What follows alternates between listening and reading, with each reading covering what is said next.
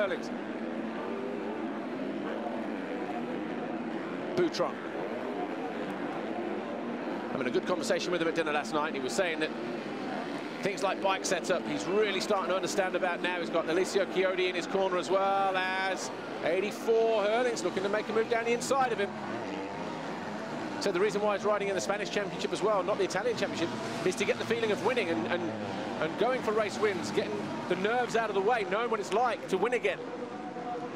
Well, he's doing a great job here. There's the riders across the line now for the fourth time.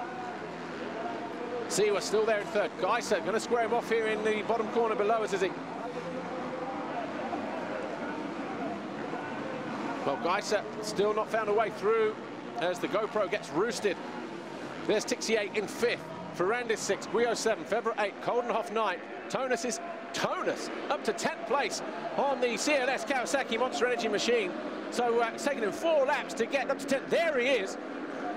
Well, if anybody was questioning the nerves of the man coming in here as a championship leader, the weight of expectation that comes with the red plate and the championship lead, well then think again, because Tonus is there in 10th, Jonas is 11th, Dupre 12th, Bogus 13th, then it's just Monticelli, Covington, Stike, Mallet, Lieber and Petrov. They top 20 as Herlings eventually goes through past the Spaniard, who looks to respond immediately and does so as well. These guys squaring up to each other. Butron not going to take it laying down, but looking through both sets of mirrors there. Jeffrey Herlings, he's got Butron one side, Jeremy Seawer the other. Oh, and Gajser getting involved as well. A four-way battle on this hard, slick, choppy racetrack here at Arco di Trento.